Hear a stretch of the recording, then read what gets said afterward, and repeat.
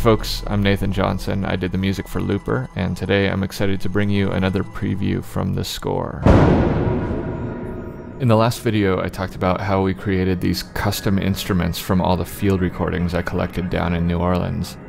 When I was done there, I relocated to LA where post-production was already in full swing. Rian and I began spotting the movie, talking in detail about each scene that would require music and what that music should be.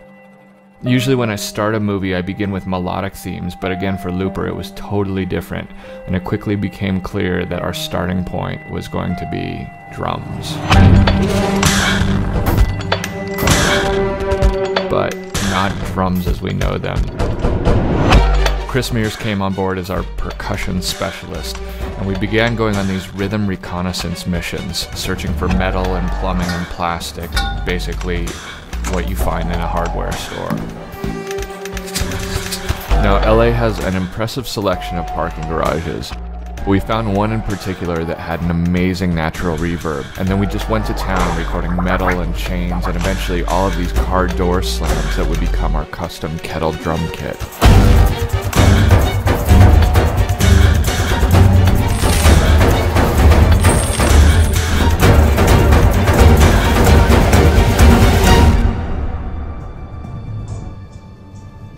One day Noah Segan, who plays Kid Blue in the movie, brought his character's GAT gun to the studio, and we recorded all the little sounds that a gun makes. Ready?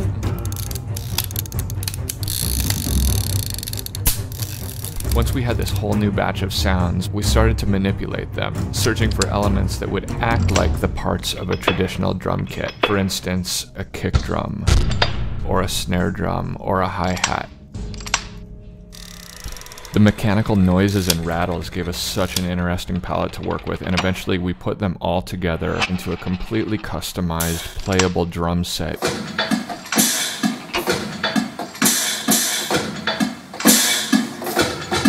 It's easy to have things be so perfect, and I didn't want that for Looper.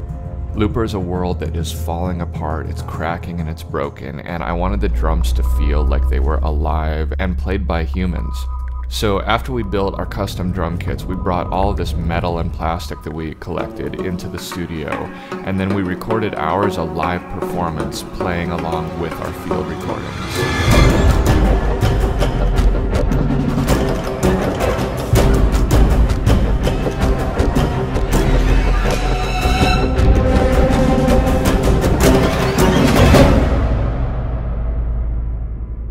There's a little peek into our rhythmic shenanigans, but we've got another full track for you, so for now sit back and enjoy.